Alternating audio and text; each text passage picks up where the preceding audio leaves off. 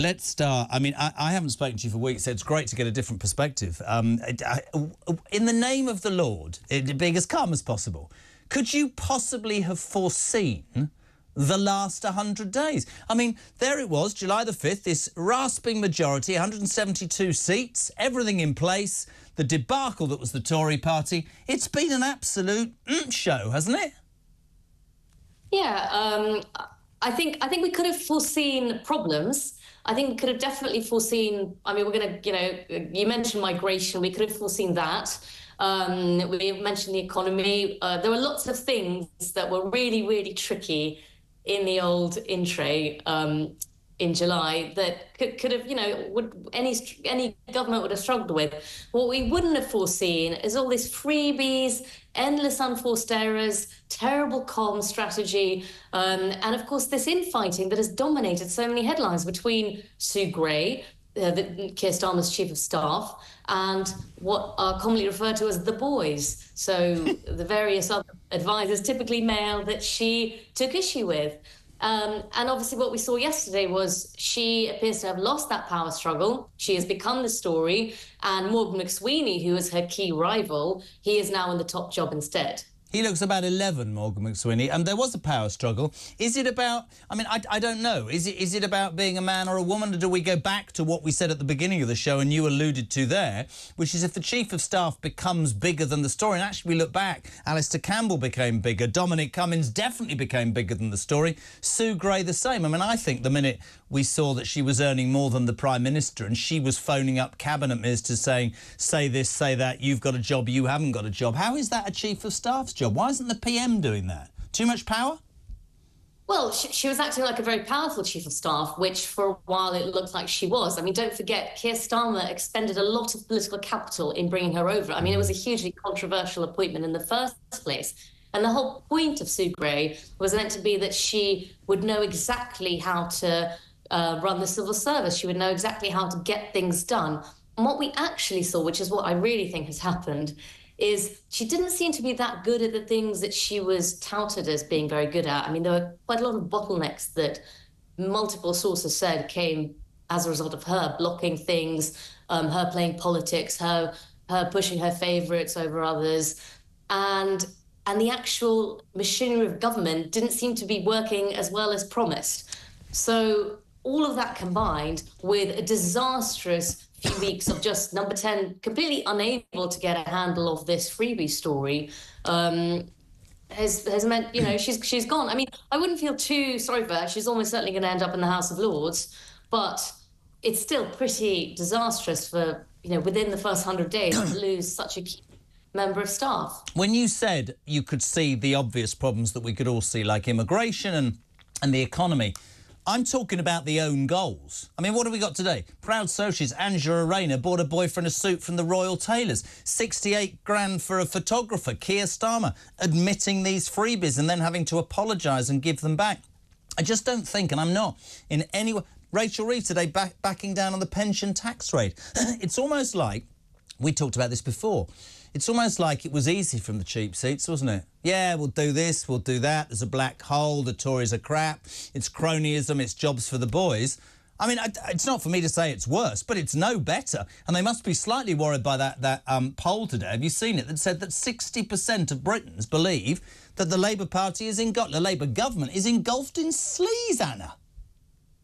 Well, it was always going to be a tricky strategy for a politician to take such a hard line on sleaze like Keir Starmer did. I mean, basically painting himself as whiter than white and saying he's going to change politics. Yeah. It is exactly what a lot of people wanted to hear and still want to hear. I think realistically, those of us who followed politics know that pretty much on every side there are going to be scandals. What is extraordinary is that some of these issues weren't foreseen, and the way that the story has been handled as well. So with the freebies, for example... The comms have been rubbish, haven't they? The comms have been terrible. And I think it's also unfair to just blame the comms and just blame the advisors. There's a certain point that this comes from the top. I mean, Keir Starmer is the Prime Minister, and the fact that he has gone out repeatedly and said things like, well, what do you want me to do? Give up my Arsenal tickets? Well, yes. Just don't go to Arsenal for a few years when you're Prime Minister.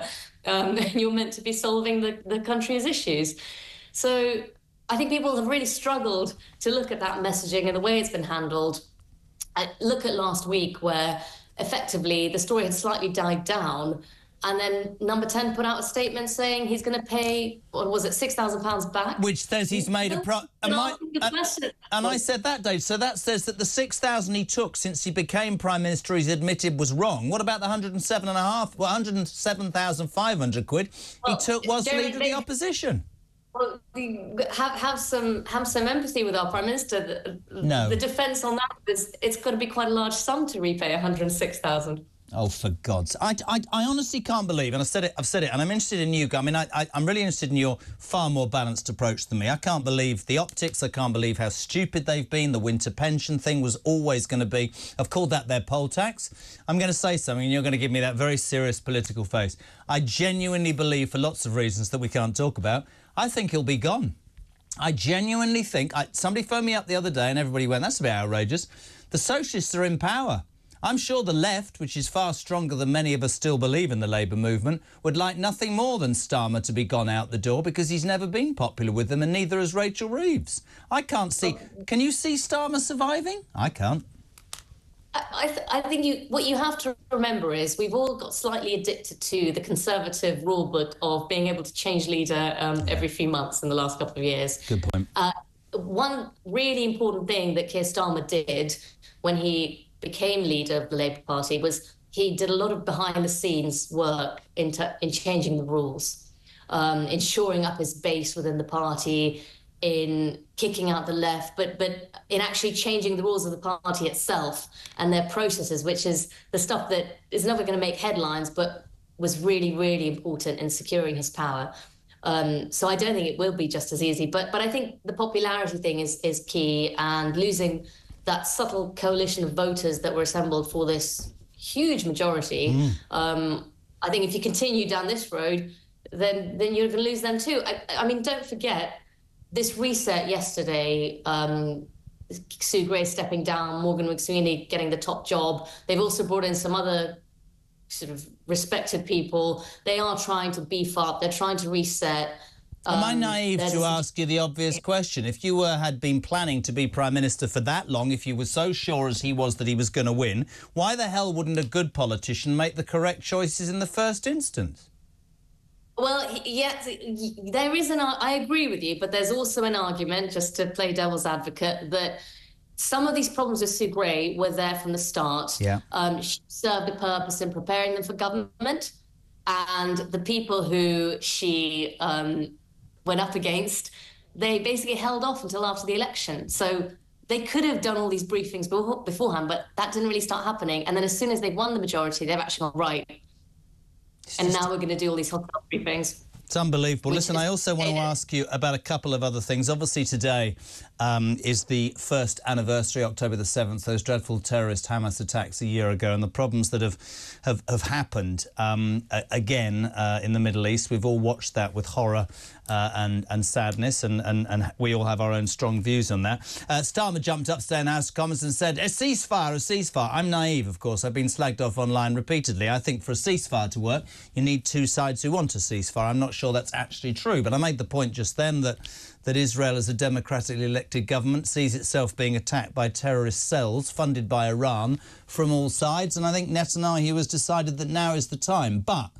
in terms of a year down the line, it's extraordinarily appalling what's happened in 12 months, isn't it? Absolutely. I mean, I think today, you know, just to say, I think today is a day to remember the victims, their families. There's a lot of very moving pieces that have come out, obviously, today in the last few days of just that horror, and also remembering the detail, reliving it as uncomfortable as it is, because that is where, you know, this is a day of history. It's the first anniversary.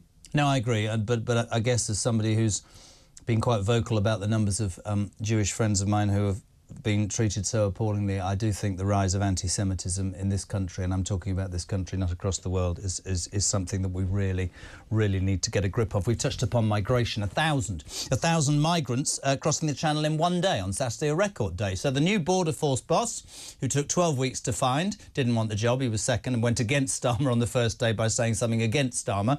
I'm going to tackle the gangs. That doesn't seem to be working because apparently blunders this week mean that half of people smuggling gangs may escape justice. It's not going very well for Starmer on that either, is it, to be honest, Anna?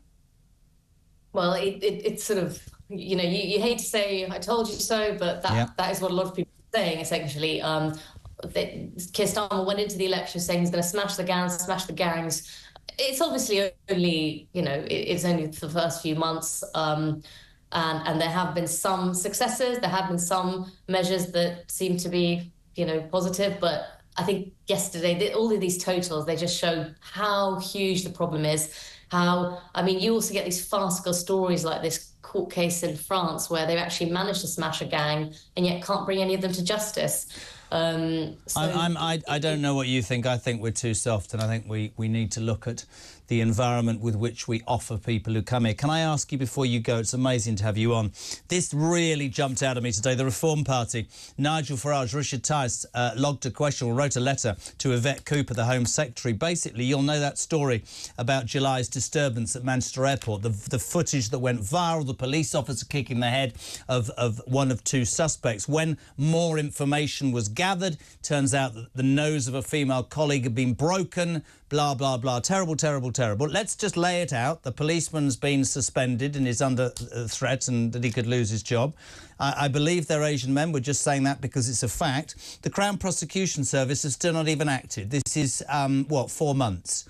Reform have today said that it plans a private prosecution against those men being suspected of being involved at Manchester Airport if they're not charged by the CPS, because they think this is an absolute another example of two-tier policing under Keir Starmer. What are your thoughts, Anna?